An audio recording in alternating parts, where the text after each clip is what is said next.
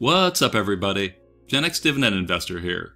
In this fun video I answer some questions that I'm often asked by my subscribers, which is why I don't go into higher yielding stocks to be able to make over $300,000 a year in dividends. So please do me a favor and hit the thumbs up button, subscribe if you haven't yet, and click that bell notification. Now if you're new to my channel and want to see my dividend portfolio in detail, then watch a video I recently did called How Did My Dividend Portfolio Do in 2022? When I do videos showing my portfolio, I'll often get questions like this one from Chris, who asked why did I have so much in Apple stock if I was going for dividends, and if I redeployed my Apple position into other stocks, I could bump up my annual dividend income from $92,000 a year to between $100 to $110K a year. He also mentioned that I could invest in JEPI with its 12% yield. So first of all, I think that's a decent suggestion, and I'll elaborate why I haven't done it so far, though I may do something like that someday. For reference, my current average weighted portfolio dividend yield is 3.65%, and I have about $260,000 in Apple stock, and just it alone yields $1,600 a year in dividends. Anyways, if I did sell out of my Apple stock and reinvested all of that into JEPI, which Seeking Alpha says is currently yielding 12.23%, then my annual dividend income would increase by another $30K a year, which is a ton more. And if I went even further and converted my entire portfolio into JEPI, then I'd be making around $325,000 a year in dividends, which is where I got the title for this video from.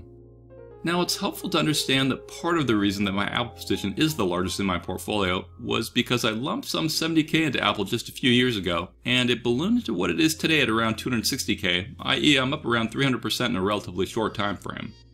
I didn't think it would grow that quickly, that's what she said.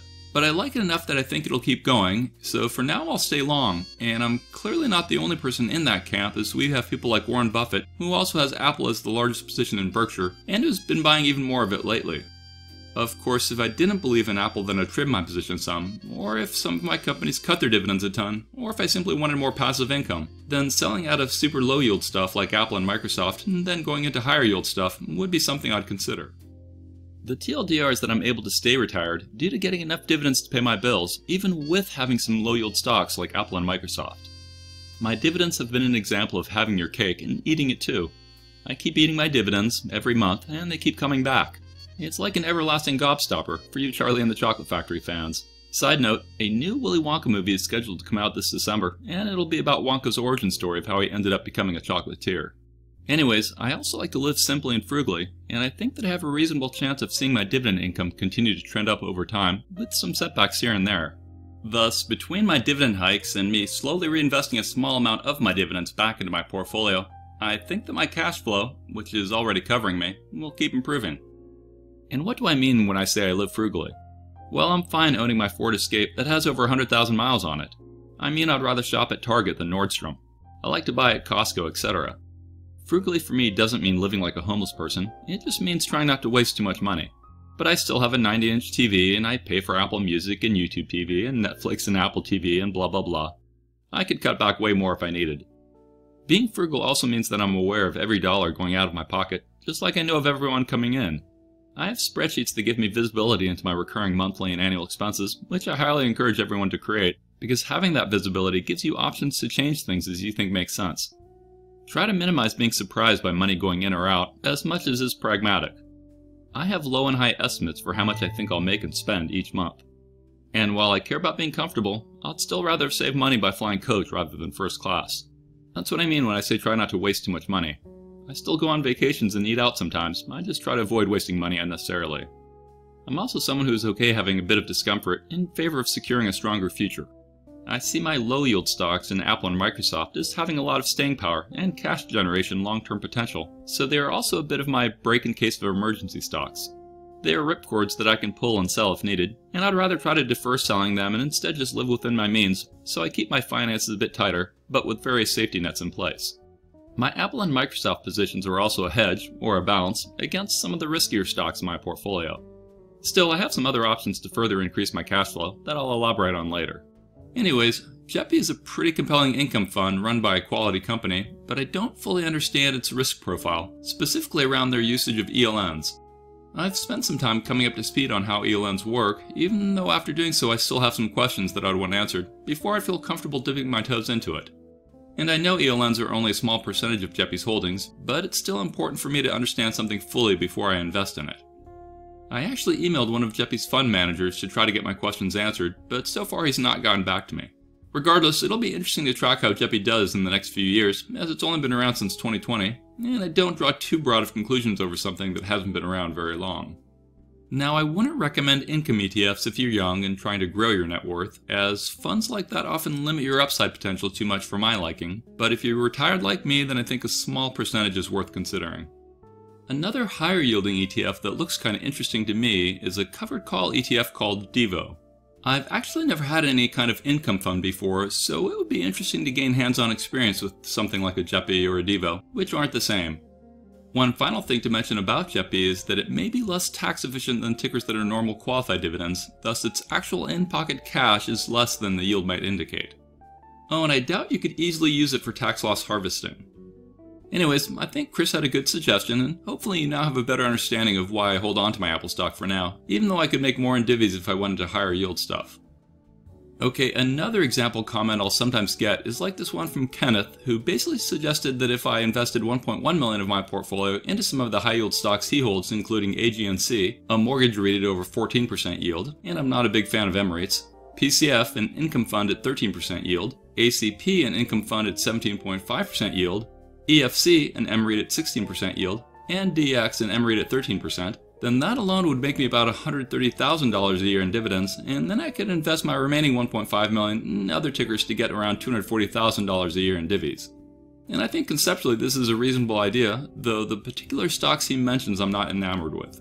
Anyways, in order to get to $240K a year in dividends, then my average weighted starting yield would need to be 9%, which is too high for my conservative blood. And let me show you part of the reason why I tend to avoid high yield tickers and instead go with blue chip dividend stocks instead.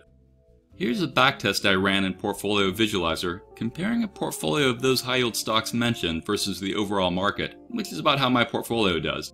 And you can see that if I invested $1 million into those high yielders about 10 years ago, then today they would be worth $1.97 million and would have returned 6.3% a year, including dividends reinvested. Whereas had I invested that million into the overall market, then my portfolio would be worth $3.8 million, which would have been a 12.7% annualized return. So the high yield portfolio would have still doubled in value over 10 years from $1 million to $2 million, but going with the market it would have quadrupled my portfolio from $1 million to almost $4 million. Now, what you'll usually find is that the higher the yield, the worse the stock appreciation potential and the worse dividend growth potential. Not only that, but higher yield tickers often have more of a tendency to go belly up or disappear way more than the conservative companies I invest in, some of which have been around for over 100 years. But Kenneth is actually suggesting something smarter than going only with high yield, which is to get some higher yield stocks along with some lower yield stocks, and I kind of do that right now in my portfolio, but just to a lesser extent. The nice thing about having higher yield stocks is that you obviously have more income, as long as they last. So it makes sense that the market outperforms income stocks and such, but that's part of the trade-offs you might want to make if you want more income now versus more total returns overall. Of course, the total returns crowd would say that you could always sell some shares and you'd still be ahead. And is that better? Well, it all depends on your needs and goals, thus you should tailor your portfolio to what you want and need. I'm someone who wants to remain retired on relatively safe, cash-flowing, passive assets, so having some income fund seems reasonable to me. Other people might have goals to get the highest income possible, and they might be open to taking on more risk than I am. Like I've seen portfolios where people only have 2 stocks in them that each has over 20% yield. To each their own. It's a pretty common trade-off to have more income for less stock appreciation, or vice versa. And why do I want stock appreciation? Well, even though I don't plan on selling my stocks, the reality is that sometimes I may still need to. So having a larger portfolio value gives me more financial security, as well as more financial options. Plus I want to leave as much as I can to my kids as possible, so each generation of mine can become more financially well off. Anyways, sometimes people are confused when I say that I have enough income, because they're like, wouldn't you always want more income? And the answer is it depends. Like, I wouldn't want to go back to work and get a real job and lose my free time, that would be getting more income. Nor would I want to build a super risky high yield portfolio that would stress me out too much to own. So no, I don't always want more income, but I am open to more conservative passive income. Now if I wanted more safe passive income quickly, then one thing I could do would be to withdraw lots of dividends from my retirement accounts rather than reinvest them, since right now I'm trying to live as much as possible on just my taxable account divs. Or I could sell some stock in my retirement accounts, withdraw that cash, and pay taxes, including the penalty on the distributions. Or if I wanted to materially raise my standard of living permanently, then I could do a 72T on my retirement accounts, which I talked about in a video called Secrets to Withdrawing Early from 401ks and IRAs, which would allow me to withdraw all my retirement funds over the next decade-ish without taking a penalty for withdrawing them early. Rule 72T refers to the section of the Internal Revenue Code that outlines the process of making early withdrawals from certain qualified retirement accounts without paying the normal early withdrawal penalties. You take what's called Substantially Equal Periodic Payments, or SEPPs, which lets you withdraw your funds out of your IRA before the normal age of 59.5 without the early withdrawal 10% tax penalty. But there's a lot more to it you gotta be aware of. Now, generally speaking, you want to avoid touching your retirement accounts for as long as possible, unless you're sure you can retire before the normal retirement age, along with being aware of the other issues of 72Ts. If I did do a 72T, that would mean I'd sell something like $75,000 of stocks in my retirement accounts every year and take that as a cash distribution, and then I'd pay taxes on it, but wouldn't pay a tax penalty, even though the money would be coming out before I was 59.5. And after taxes, that would be like another $50K of cash I could use for whatever, from investing to elevating standard of living to whatever. Bottom line, there are lots of things people can do for more cash, from options to lending shares to side gigs to whatever. I currently have extra income coming in from my social media stuff, some of which I donate, some of which I reinvest into my social media business, etc. Anyways, I get comments all the time asking about why I don't go into higher yield stocks, and the reality is it's easy to find high yield stocks, but it's harder to find stocks that meet your needs and goals and risk tolerances. Okay, moving on. Another type of question I often get these days is like this one from Mark, who basically asks why I'd only want a 3.3% dividend return when there are better ways out there. And he mentioned inflation will eat up all that dividend return, and that treasury bonds are a guaranteed 4%. So my stocks have been averaging about a 7.3% dividend increase each year over the last 5 years, and inflation tends to run at 3 to 4% on average, so I don't worry about edge case years of 9% inflation or whatever, because historically I've seen how edge cases don't make long-term trends. Plus, when I look at my stocks, I also consider things like how much stock appreciation I'm getting, not just my dividend yield. Now, having some high-yield treasury bonds is often one of the safer bets you can make, but long-term they tend to underperform the stock market. So holding a small percentage of your net worth in them is understandable, but for me personally I'd rather stick with quality companies that I think will be around long after I'm 6 feet under. Now, another reason I don't sell out of everything and go into treasuries is because I'd face a big tax bill. And yet another reason is that due to my health issues, I need a portfolio that I'm confident will keep producing cash even if I'm not around to buy and sell. At some point treasuries mature, whereas I think Microsoft and McDonald's have a higher probability of continuing to pay dividends for generations. And keeping all your money as cash in the bank, as opposed to stocks, has its own problems of significantly fluctuating interest rates and inflation and such. I mean, right now cash has a great interest rate, but I'm confident it will go back down to under 1% again at some point, and I wouldn't want to put my portfolio into a state where I'm totally reliant on bank interest rates to pay for my family's welfare. So having some cash is good, and I like to keep a few months of expenses in an emergency fund, but moving material portions of my assets into cash doesn't align to my needs. That doesn't mean you can't do what you think makes sense. And of course, I'd also have to deal with tax issues in my taxable account if I move constantly into cash and then back into stocks and bonds and blah blah blah. Bottom line, my investing approach isn't perfect, but it feels pretty good to me, and it's low stress, it's truly passive, doesn't require competency to get cash, and ultimately should accomplish my goals of making sure my family is set up without me being here. I'm betting my portfolio will keep producing cash flow, even if some banks go under, or the war in Ukraine, or whatever. But will I sell out of some Apple and Microsoft and go into higher yield stuff someday? Maybe, anything's possible. Will I start a 72T in my retirement accounts? Someday. I like having options, and I'm happy where I am right now. Could some of my companies cut their dividends? Sure, and then I'd adjust if I wanted to. Remember, the market has a way of balancing risk and reward, and usually anything that looks too good to be true often is. I've been investing in the stock market for around 30 years now, and the older I've gotten, the more I've come to value low-stress investing. It's all about quality. Quality, quality, quality is my Marsha, and if you get that reference, then leave me a comment down below. And speaking of comments, the last one I'll mention in this video, and the one that I love seeing, is when someone proudly talks about how much annual dividend income they have. My common response is usually something like, that's awesome, and I hope it's coming from solid companies, i.e. I'm trying to make sure they aren't tunnel visioning on their dividend yield, without also being aware of the risks of where their dividends are coming from. Anyways, I'm a conservative investor and my goals and risk tolerances are unique to me. I own some stocks I consider riskier, like my tobacco stocks, which are also my highest yielders. If they got regulated out of existence, then I'd probably do that 72T if I hadn't yet, or I'd sell out of some lower yielders in favor of higher yielders.